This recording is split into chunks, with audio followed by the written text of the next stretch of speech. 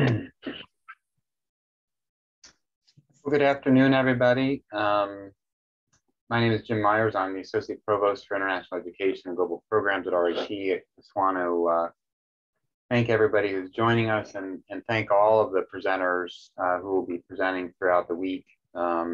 This is a sort of a first of its kind of effort to showcase the work that RIT faculty, RIT students, RIT staff are involved in Africa. We'll be doing 4 of these this week, throughout the week, and we hope you'll join us for all of the presenters. And today we have a presenter, Fhazhil. Am I saying that correctly? Fhazhil Said Wamalwa. I'm sorry. Let me say that again. Wamalwa. So I apologize. He is PhD in sustainability in the Golisano Institute for Sustainability. He's going to be talking about the economics of microgrids and groundwater fed irrigation. This sounds like really fascinating work, and I'm looking forward to hearing more about it. So Fhazhil, it's all yours. So thank you very much for doing this for us today.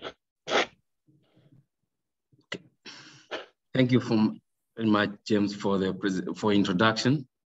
Yes, and to the attendants, welcome to our first day of presentation of our research that focuses on the work that goes on the African continent in our school. My name is Fhazhil Wamalwa. I think James introduced correctly. Yes, and my work is that I will be talking about this afternoon is on the economics of mini-grids with small-scale irrigation in sub-Saharan Africa.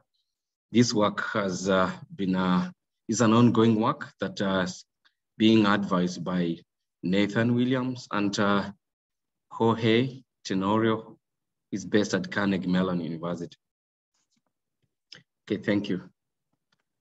In this work, we seek to explore the pathways to universal electricity access in sub-Saharan Africa, and this majorly is informed by the current status of sub-Saharan Africa when we compare with the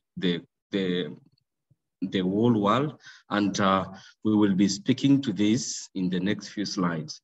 The general research question that we seek to answer in this work is looking at the impacts of integrating electricity use in agricultural value chain activities in electrification planning and technology deployment in sub-Saharan Africa. Like, in a sense, we are looking at whether the use of electricity in agriculture can enable deployment or economics of infrastructure deployment for electricity access, or also the opposite, that whether the electricity access can actually enable agricultural productivity in sub-Saharan Africa. And then the specific question we are seeking to answer is what is the impact of electricity use or integrating electricity demand for small-scale irrigation farming on the economics of mini-grid deployment in sub-Saharan Africa. So the research background is informed by the 5 listed points. The first one being low electricity access in sub-Saharan Africa as compared to other regions of the world. And the second is the low human development indices. And an example is low per capita in sub-Saharan Africa as compared to other parts of the world. And then the third is that currently most of the centralized grids in the region are loss-making. There are both technical and economic reasons for that we'll be speaking to in this work. And then the population demographics of sub-Saharan Africa being largely rural is not viable to electrify using grid extension. And this, we will also be talking about this, majorly informed by the fact that rural population will be sparsely distributed over large geographical expanse, and mostly for the sub-Saharan African continent, and like any other part of the world, like urban settlement will have a higher electricity demand than rural settlement. And this, because of the fact that sub-Saharan Africa is largely rural, low electricity demand makes and also the fact that infrastructure like distribution network will cover very large geographic expanse to reach a significant number of people, that makes it cost prohibitive And as a result, perhaps off-grid electrification might be an option to explore. This is what we are looking at. And this just a snippet of some of the thoughts that informs our work.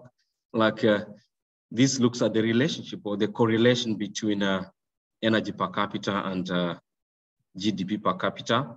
As you can see that most of the African countries, or Africa as a continent, the countries in that part of the world are clustered around the origin here, characterized by low GDP per capita and low energy per capita.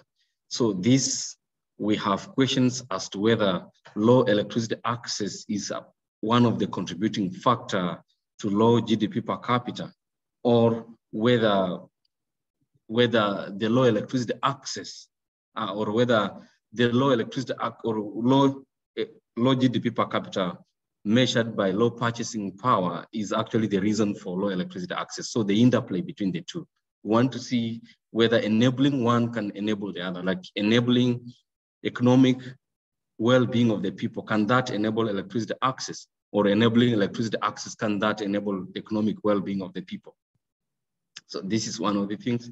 And then these graphs just gives a background to our work. Like here, looking at on the left-hand side of here, we see that these are coming from International Energy Agency projections.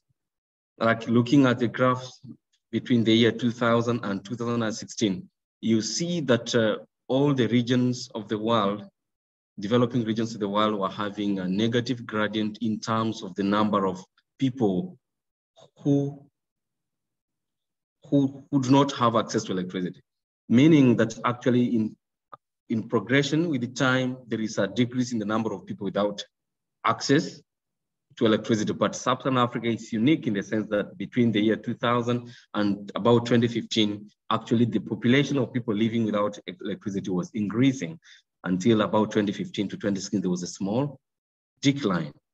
And then looking at the right-hand side, we see that when we project to 2030, the projection shows that actually the best Sub-Saharan Africa will hope for is actually to attain 60% electricity access, meaning that by 2030, we still will have up to 40% of the population living without electricity access. And the bar graphs here shows those proportions, like between 2016 and 2030, you see that the numbers are stuck. The projection shows that the proportion of people who will not have electricity actually will slightly increase between 2016 and 2030. And this is majorly informed by the fact that the rate at which we are electrifying the population is less than the rate at which the population is growing. So this then has informed some of the thoughts in our research that we need to reappraise the current approaches to electrification. And perhaps just to give a snippet, that mostly arguing that we should just rest towards connecting people to the grid. And then the question is that really sustainable, or is just that connection for the sake of it? Is it really sufficient? And then this slide also speaks to the role of one of the technologies we are looking at, that is the mini-grid or community-based microgrids. Now, this one, it is showing that if we look at the case, one of the case scenarios that have been projected by International Energy Agency, that is electricity access for all by 2030. If we have to go by that scenario and ensuring that everyone will have electricity access by 2030, this graph shows that mini-grids, which mini-grid will play a very significant role, like enabling access, this is in terms of investment, that this looks at the least cost technology deployment, that between the grid, the mini-grid, and off-grid systems. In this case, off-grid, we are referring to some other off-grid like standalone home systems or nano-grids, which mostly are rooftop installments for a single homestead. So we are arguing that community-based mini-grids will actually be the most, with the most viable, least cost electrification pathway that will require the highest investment if we have to achieve universal electricity access. This is a projection basing on 2017 as the base year and looking into 2030. And this just to show the distribution of of the mini-grid technologies, the solar mini-grid, the solar PV technology will be the most viable as compared to other like hydro, fossil fuels, and maybe wind. This looks at, especially in developing countries, which fall along the, like mostly developing countries in which fall along the tropical climates, like Sub-Saharan Africa, majorly looking at is a solar, we have a very high natural abundance of solar as compared to wind and hydro. So therefore, investing in solar will be the least cost and most viable technology option, and that will account for 48% of the cost of investment required for universal electricity access by 2030.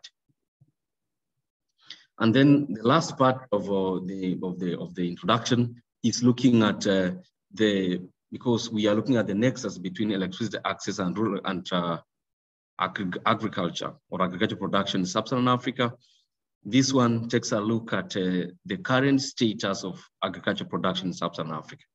When you look at this left-hand side graph, which is research done by Deutsche Bank Research 2014, shows that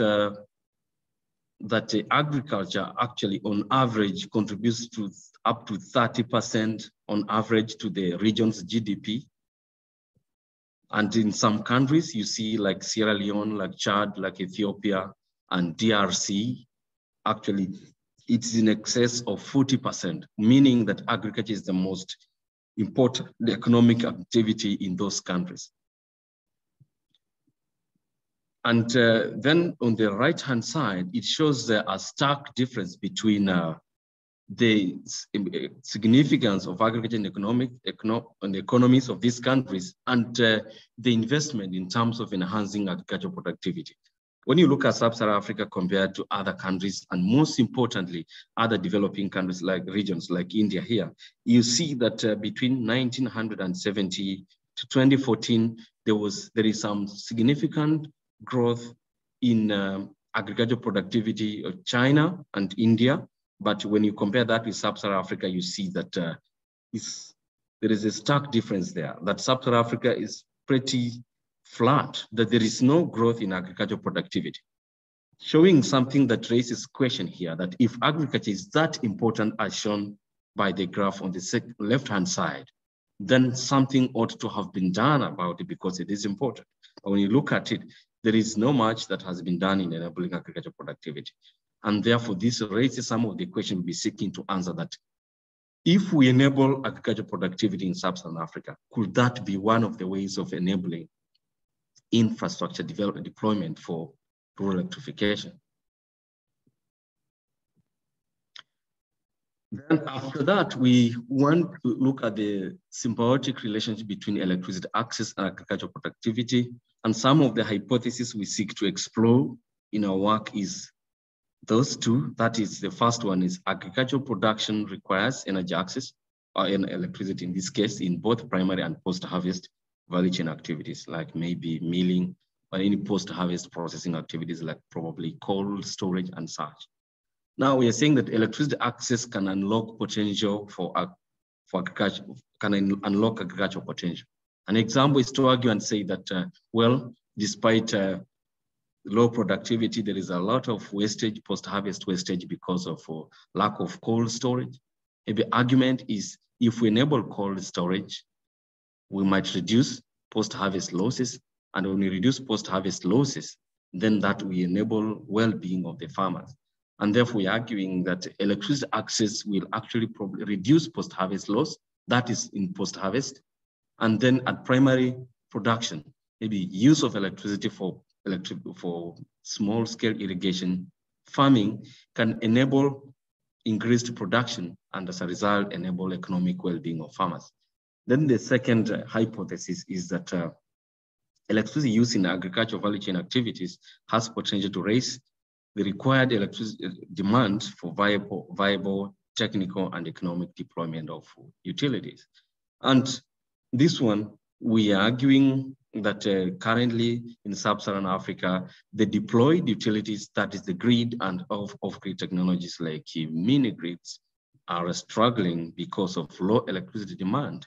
And therefore, argument is that if we increase electricity use in agricultural value chain activities, The increased demand will enhance viability of those technologies, that is grids and mini grids. So this is some of the hypotheses we'll be seeking to answer in our work. So this slide shows some of the value chain activities we have mapped out well across the value chain, that is from primary production to secondary processing. We first, at this scope of work, we are looking just at primary production. In this work that I'm presenting, we'll just look at primary production and majorly looking at irrigation farming, that is water, energy for water pumping for irrigation. And this one, just looking at some of the sources of input energy. Now, like generally we'll have electricity as a source of energy. We'll have some where we have diesel generators, majorly sub-Saharan Africa, where people are doing some sort of small scale irrigation, they're using diesel generators.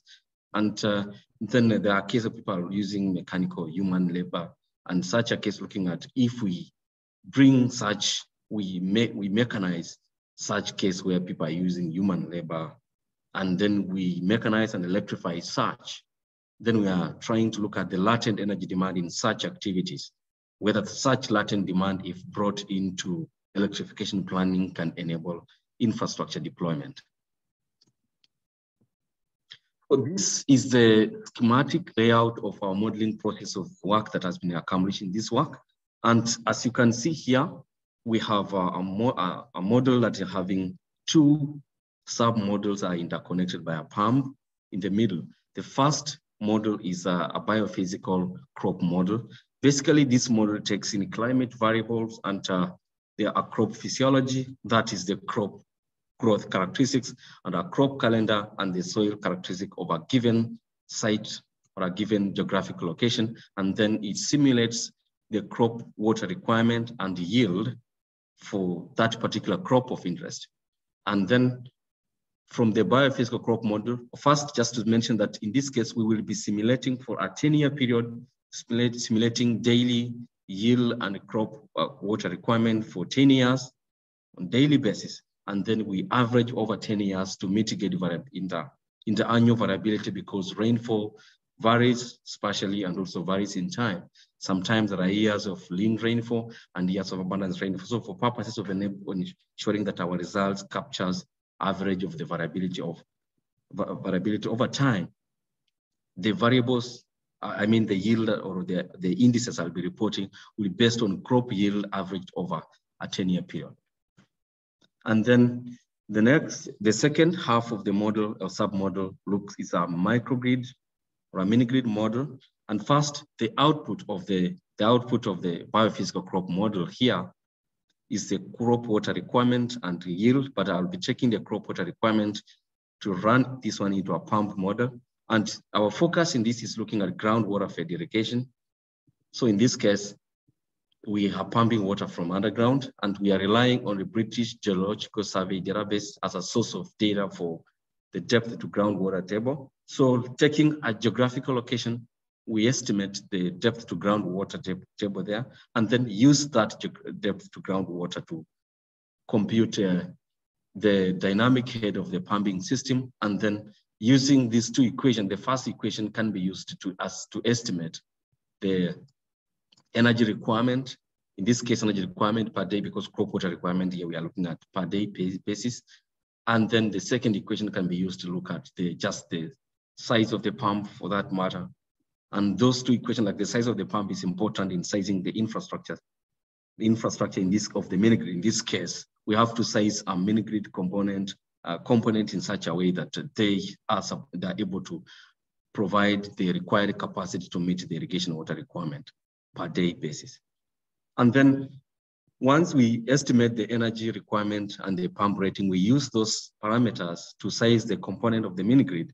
In this case, we'll be looking at a hybrid mini grid that has got the solar PV, a diesel generator, and a battery storage. And then now the microgrid we are talking about in this work has got two types of loads. The first load is a residential load, and then the second load is an irrigation load, which is coming from the biophysical model here.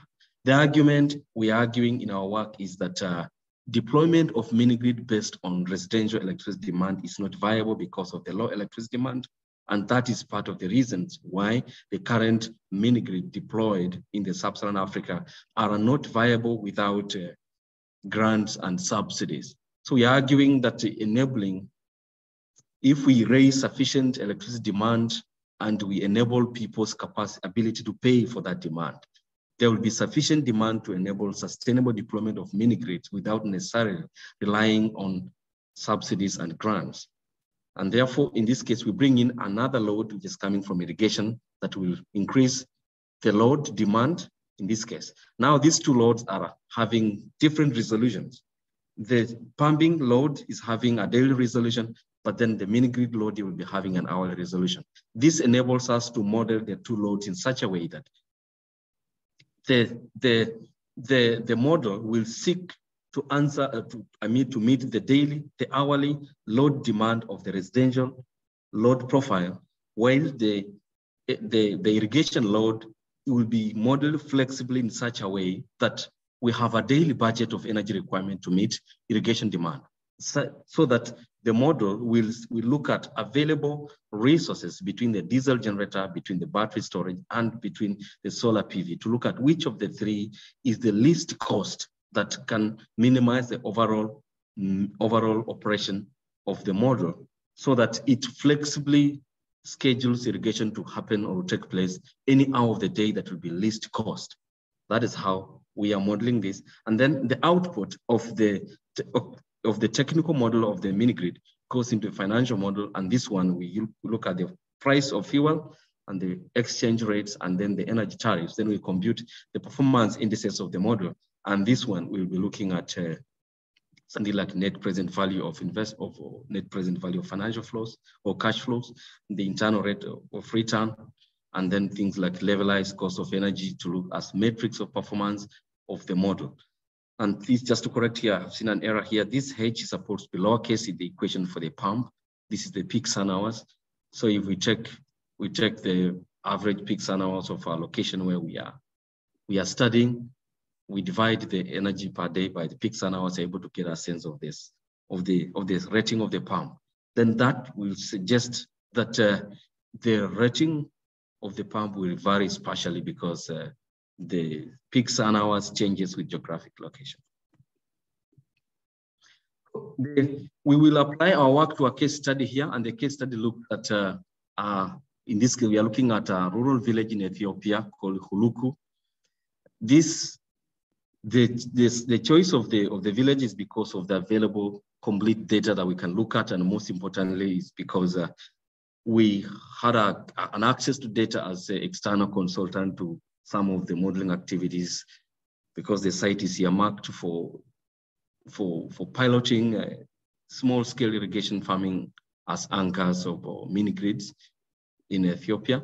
So this place, this is a village that has small farms, 200 farms, and of the 200 farms, they have some 64 of those small farms are currently having diesel generators for irrigation. And then average farm size is about 0.3 hectare. And then they have about 45 diesel generators, which are shared among farmers who are doing some irrigation. And the main source of water is groundwater. And the principal crops grown there is onion and tomatoes. So we'll be looking at the economics of those two crops in our modeling to see whether actually it's viable. It's viable to consider deploying the infrastructure based on irrigation as an anchor and not a residential electricity demand. So this village has got 220 households. So in our model, we'll be modeling electricity first, the residential electricity demand for the 200 households, and then we'll consider just an estimate of 24 hectares of land that we consider can be subscribed to the mini grid from the available land available in that community via subscription for irrigation. I mean, that a random number of farmers will take just an estimate that a random number of farmers can each season subscribe up to 24 hectares of land available for irrigation. We just picked 24 because we feel 24 hectares is significant load to bring to the mini grid after we trial out some some lesser land size than that. So this is the output of our our biophysical crop model. We model daily water requirement of those 5 crops, and this is the plot of the crops. First of all, we modeled the crops in 2 seasons. We call one season A and one season B. Season A, we fixed the planting date on the 15th of January, and the crop runs up, the 3 crops runs out up to about 150th day of the year. And then we have a lay period of about 1.5 months. Then we have season B, which we planted crops on the 15th of July. And then it runs up to sometimes the beginning of February, of December there. So this, we are using something called growing degree days, where the growth of the harvest season is not fixed using calendar days, but fixed by the growing degree days, which depends on the temperature that the crop accumulates before, from planting date to maturity before it's harvested. Therefore, we are able to stack 2 crop calendars in a single fiscal year. That's planting on the 15th of January and harvesting of all the 3 crops, of all the 4 crops, seem to happen between the beginning of June up to end of June. And then we have a break of 1 period. Then we can plant either on the same piece of land. We attempt on the same piece of land, or we assume another random number of farmers will subscribe for the same piece of land at 24 hectares for the same, to grow the same crop. But this is just per hectare water requirement, as can be shown that of the 4 crops, of the 5 crops, the crop that requires the highest amount of water is maize. And therefore we will use maize to size infrastructure, assuming that a well-sized infrastructure should be able to take care of water requirement of all the crops. Show me if you size an infrastructure using a crop that takes in less water requirement, like an example of tomato, which is green here, it will mean that such infrastructure may not be able to raise sufficient capacity to grow a crop that requires high water requirement like maize. So we'll use maize for sizing purposes. This one on the left-hand side shows a load profile that we have developed for 220 households in the village we are studying, called Huluku. The load profile is developed as a typical load profile from some of the ongoing research in sub-Saharan Africa. Majorly, particularly this one, I used a tool from NREL. It's called Microgrid Load Profile Explorer, that has been developed using real data that has been collected from the field of the currently deployed mini grids in sub-Saharan Africa.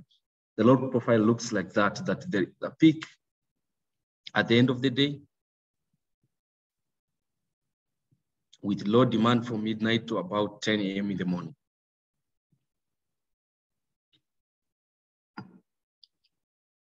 Then on the right-hand side, I have the load profile of, I picked out the maize crop that we are going to use to size the infrastructure. In this case, I've said that we picked 2 seasons, season A, planting date of the 15th of January, and season B, planting date 15th of July.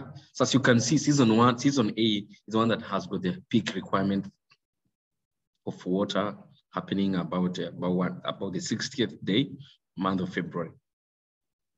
So this gives us an information that the driest part of the year happens, for that particular village, happens in the first half of the year. When we size the infrastructure, we have this. First, we size the infrastructure for residential load demand. That is sizing the infrastructure based on the load profile I have here on the left-hand side. And then the second, irrigation-based, this one, we size the infrastructure just for meeting the electricity requirement for irrigation farming. The logic here is that we argue that because the irrigation load is flexible and we are using it as an anchor load, we will not size the infrastructure to meet based on the combined residential and irrigation load. Instead, we'll size the infrastructure based on irrigation load And then we run the model in such a way that is supposed to flexibly seek an optimal solution of 100% reliability, meeting the two loads profile, meeting the two loads. So it will flexibly seek to meet the irrigation load at lowest cost, both the load demand, the load profile at the lowest cost possible. But one, a residential, I said, is resolved hourly, but irrigation load is resolved daily.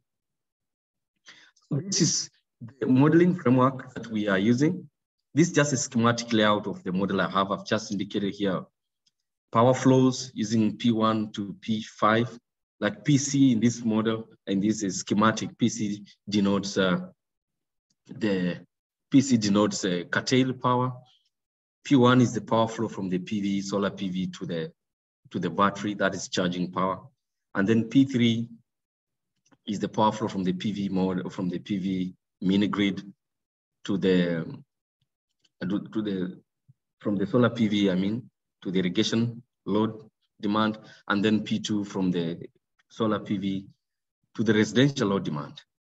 And then diesel generator, we are modeling a set of generators so that because diesel generators should operate in such a way that we maximize the capacity factor.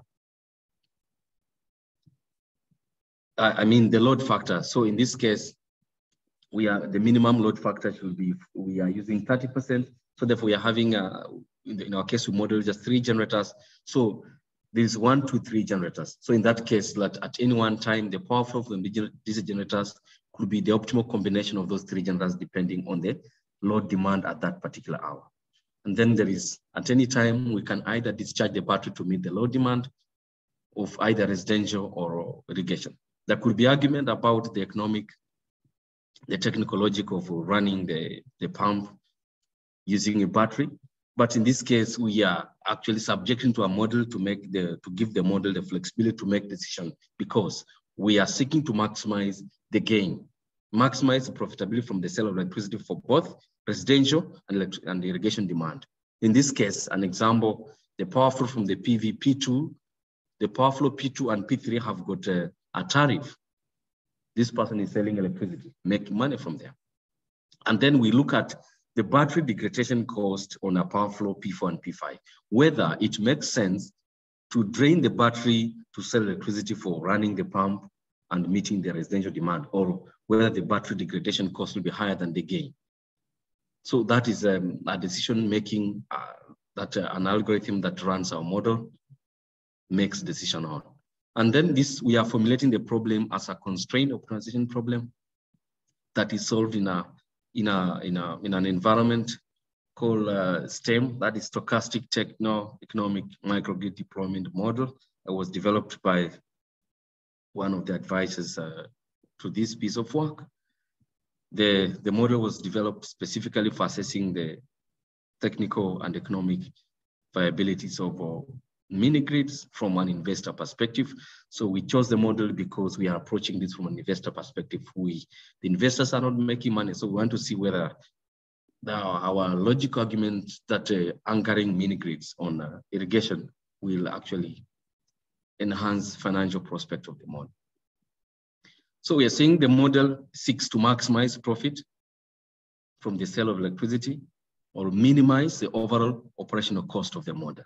If I am seeking to sell electricity, my argument here is this: I should actually minimize sale of electricity from if it's on a flat tariff, then I'm seeking to minimize the sale of electricity. I'm trying to maximize the sale of the cheapest electricity here, that's P1 and P2 and P3, and minimize probably the use of diesel power, P3, I mean PG1, PG2 and PG3 because it has a fuel cost.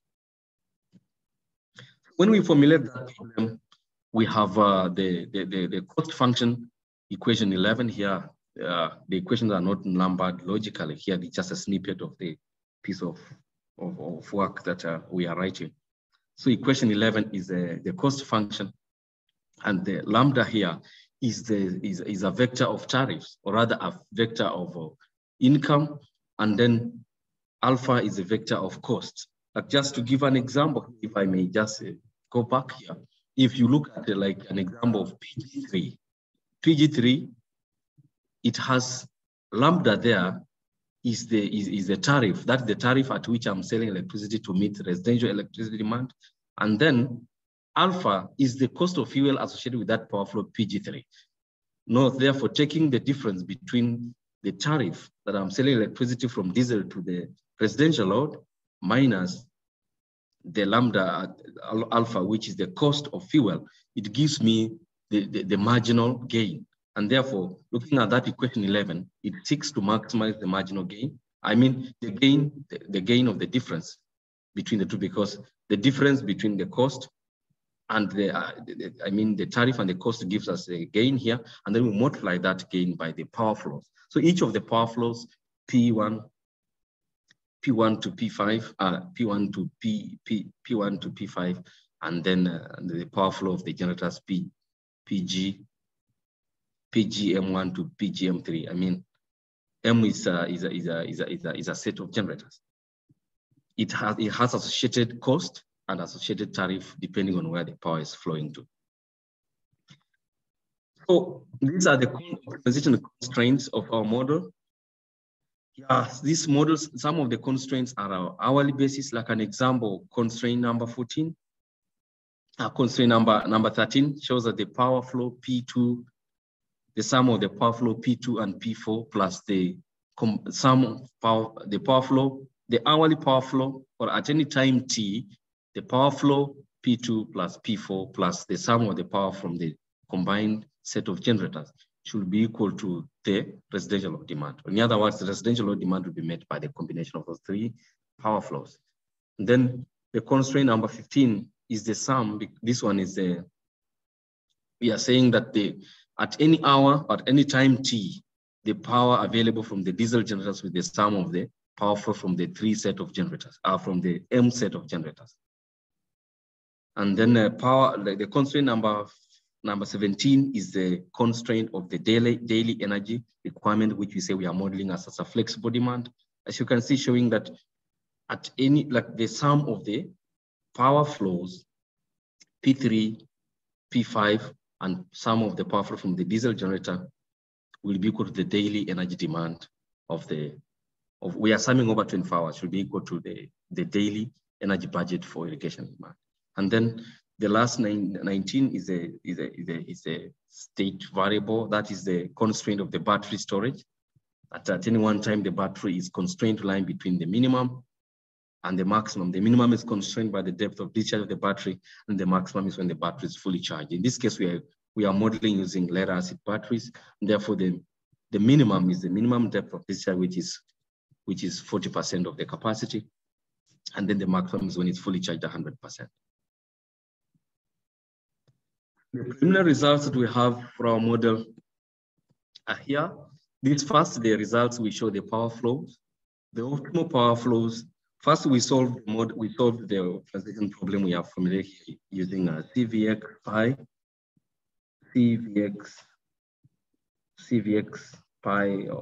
as a solver here. Well, we tested out a number of algorithms that can solve, or solvers that can solve this, but then turned out that the most optimal in terms of computational speed and ability to flexibly handle the problem as a mathematically formulated problem the way it is, without necessarily trying to customize the problem to fit the format of input to our solver. And also the fact that it can handle convex optimization problems turned out that it's the best optimal, solver that we settle on for. We settle on.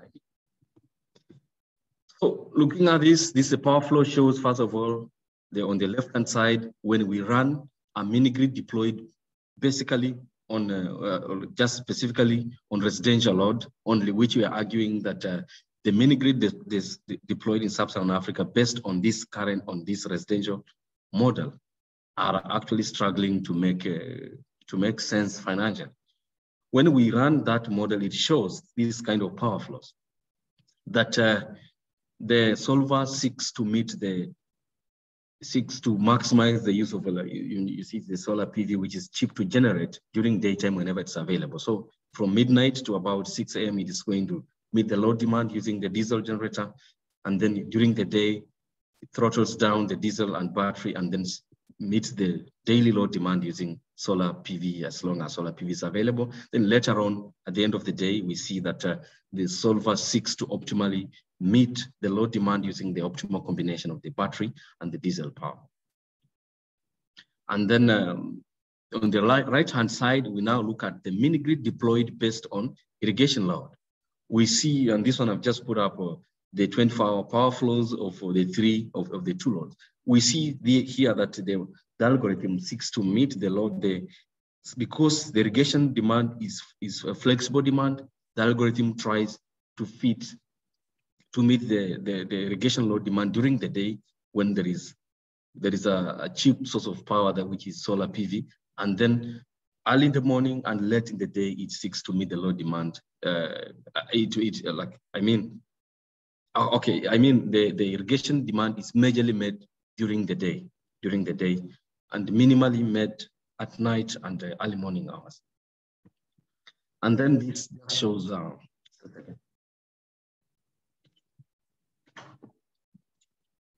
the monthly energy flows from our model. Looking at the monthly energy flows, you see that, like an example, for the residential mini grid, we see that solar and diesel were the major source of power, and you can see that solar was a significant player in the month of January, February, March, April. And as long as the months when we have good solar installation, you see that solar was a significant player. Then diesel comes in during the months when we have lower solar installation for the site we are studying, like the month of June, the month of July, and the month of August.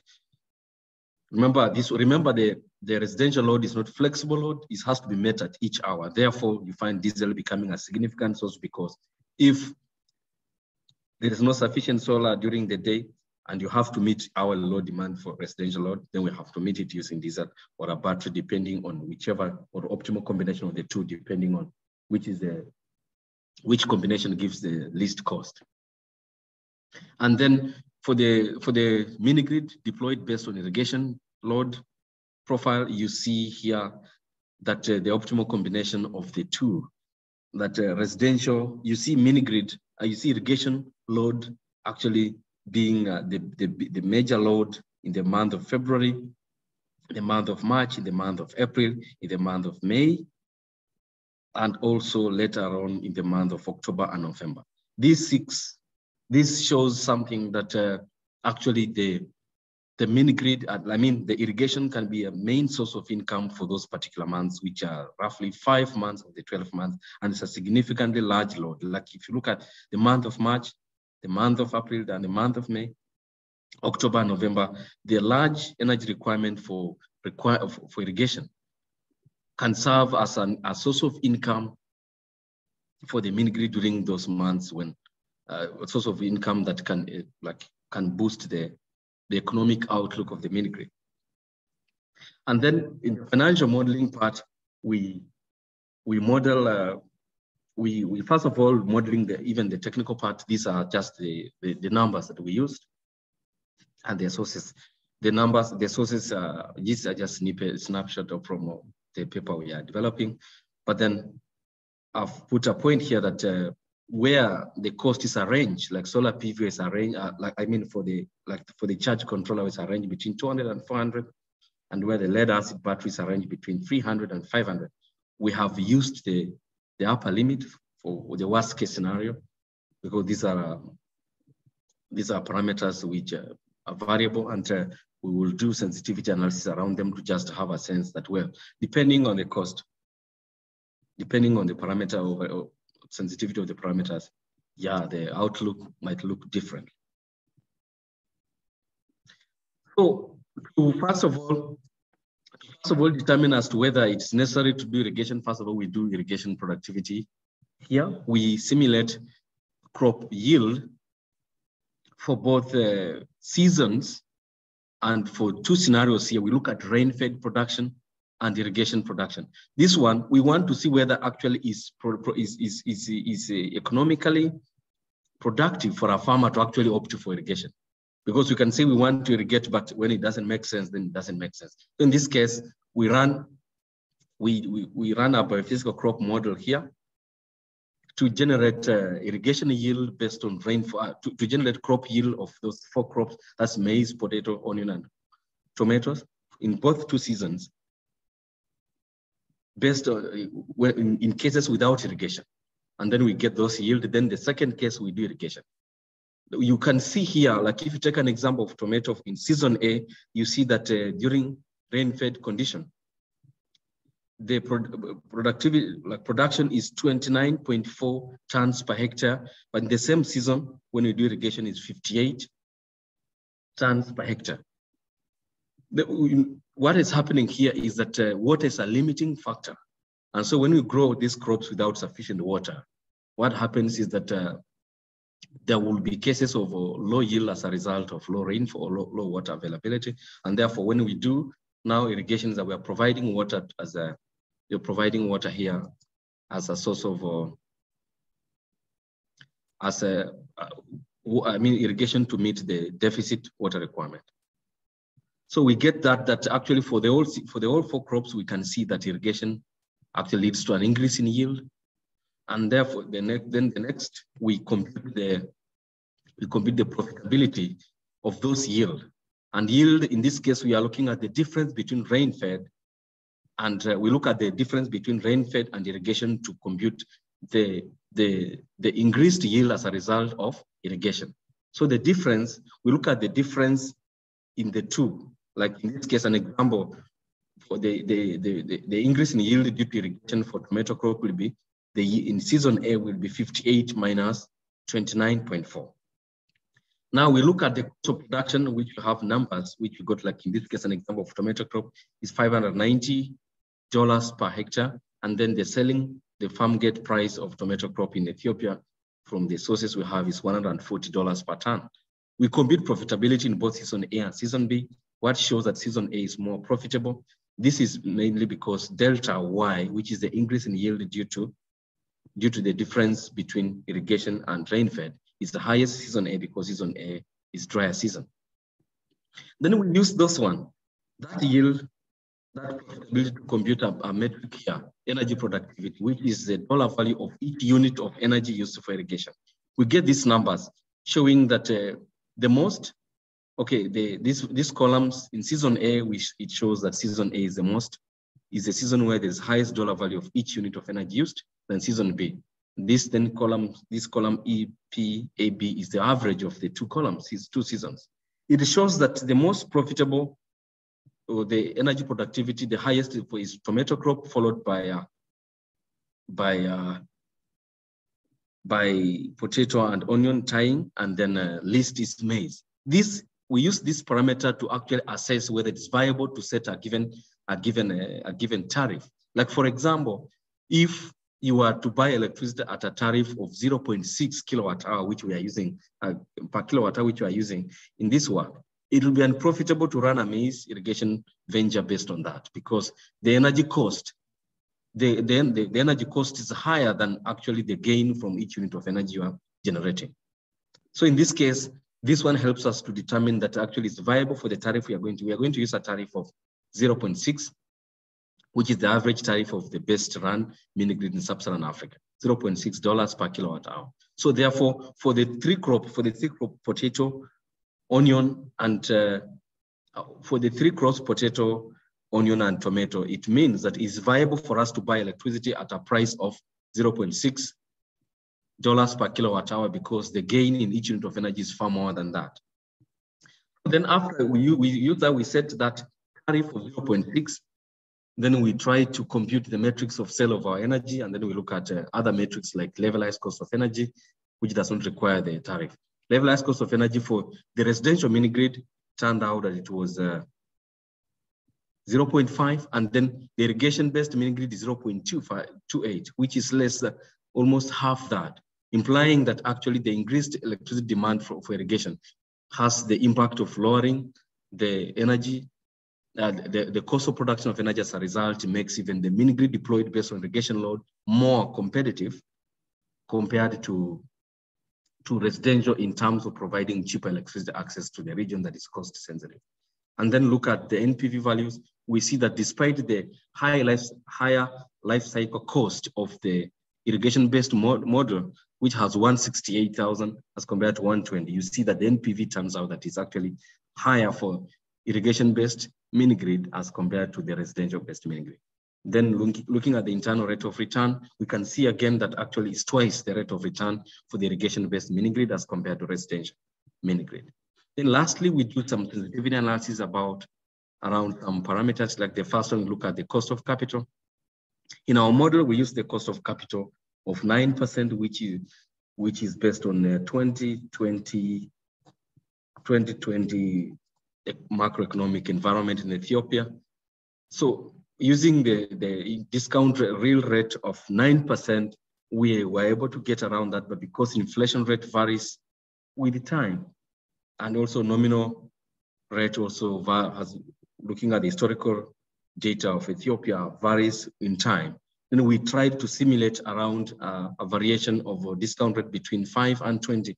And we can see that the mini-grid deployed based on residential electricity demand, when the interest rate is, or the cost of capital is beyond 15%, it ceases to be profitable. It starts having negative NPV values, meaning that actually it's more sensitive. Rather, we say that it is more sustainable to anchor mini-grid on irrigation load, because it's able to remain profitable in all the interest regime between 5 and 20, which simulates the best and the worst possible scenarios here. Then we also ran a model, we ran sensitivity around the fuel price. In our model, we used a fuel price of 0.62, which is the average cost of fuel of diesel in Ethiopia around the year 2021. So when we range the price of fuel around 0.4 to 1.9 dollars per liter, we see that again, the mini-grid deployed based on residential load ceases to be profitable at a rate of around 1.5 dollars per liter. Then lastly is also sensitivity around the sensitivity of internal rate of return and the levelized cost of energy on the cost of fuel. We see that when you look at the internal rate of return, because we use the marginal rate of return of 9%, we see that when the price of fuel gets to something around 1.4 per liter, the IRR, or internal rate of return, falls below the marginal rate of return, meaning that it's no longer profitable to run that. Just in summary, it seeks to show that actually mini-grid deployed based on residential load demand are more sensitive to variables like the cost of capital, are more sensitive to variables like the cost of fuel, and most importantly, they are less profitable and less sustainable. And as a result, even looking at the cost of the level of cost of production, Sub-Saharan Africa is a low-income region. As a result, we seek to provide the lowest cost electricity possible. And if the cost of production is average 0.5 per dollar, it means that a residential mini-grid will only make sense if we set the tariff above 0.5.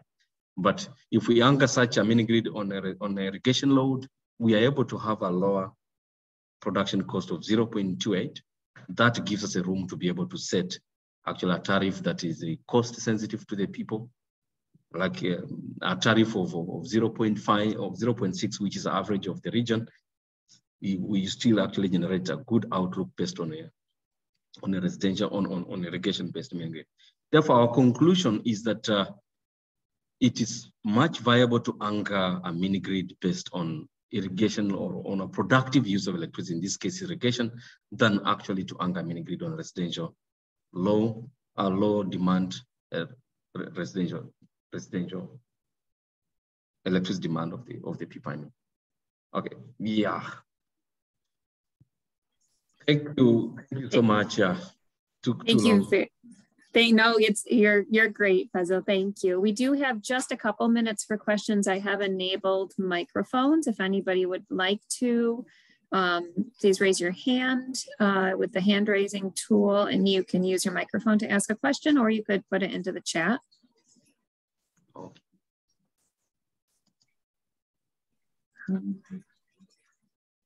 Jim has a question.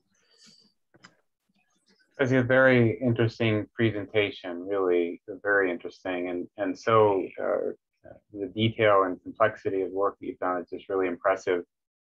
So I have to ask, what's the barrier then? Why haven't farmers, if there's an economic rationale for doing this, why haven't farmers pursued microgrids? Is it a collective action problem? Is it a high upfront cost issue versus the diesel alternative? What is it that's kind of the barrier? Yeah. Okay, thank you so much, James, for asking that question.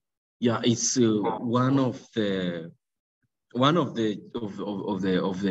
challenges we have uncovered in our review is that there is the policy environment mostly has not been viable for such, and the reason why we have sought to consider Ethiopia in our case study is because currently Ethiopia is trying to explore the interplay between looking at the nexus between deploying rural electrification infrastructure anchored on irrigation, so that they look at how to the issue of modernize the agriculture sector by enhancing irrigation, and then looking at whether such irrigation demand can also enable electricity, deployment of infrastructure in location that will otherwise not be financially or economically viable to do so. So I agree with you that it's true that environment has not been viable to enable farmers to be able to exploit the benefit of actually considering irrigation as energy for mini grid for irrigation. So is the current sort of, is there an evolving policy framework that is, so you said that they're trying to help develop irrigation infrastructure generally in Ethiopia. Has this been factored into their thinking, the work that you're doing? Yes, part of what we are doing is to develop some sort of a policy framework that justifies that actually if an environment if we create a policy environment that can look at co-planning of agricultural modernization and rural electrification, that is a viable environment for us to actually benefit from the nexus of the two. And Ethiopia will be a good case study because currently they're exploring that policy environment. Yeah. Thank you. Yeah. I do want to be respectful of people's time. I know that we wanted to end at 1, but if there are any final questions quickly, I think we could take one more. Yeah, if there is any question, yeah. Hi, could I ask a question? Please, Tony. Yeah, one of the results that you were showing seemed to be that, especially that the irrigation was much more effective for season A than season B. And I guess my question was really, is it worth it to even do irrigation in season B? Yeah, thank you so much for that question. Yeah, one of the thoughts we actually developed is very consistent with what you're asking, is that one of the policy advice we look at is that while considering irrigation, there is a season that is most cost optimal for to irrigate. Like mostly currently, farmers are just relying on a single crop per season, and mostly actually is in season B, because season B for the site, just like I left out some of the information of the graph showing rainfall distribution for the site we are studying, that the rainfall is much more in season B than in season A. So farmers tend to grow crops in season B because of sufficient rainfall. And then season A, there is minimal production for a few can afford irrigation, mostly currently using diesel generators. So we are looking at the two that we can optimize and maximize crop production by having 2 cropping seasons. But because season A has got lesser rain, it becomes the most viable season for irrigation because it has lesser precipitation. As a result, it will need more water. for irrigation. And when you look at even crop prices, normally just I use an average price of farm gate price, but naturally, look at the price of crops. Crops actually the price tend to be optimal in seasons when there is low production, and that is dry season. So therefore, farmers will opt to irrigate. They advise actually season A is the best season because that season have got lesser production. They'll meet best market price of their crops. They'll have higher yield of crop per each unit of energy they'll be buying for electricity than in season B. Yeah. Thank you, and great presentation overall. Thank you. Thank you so much, Anton.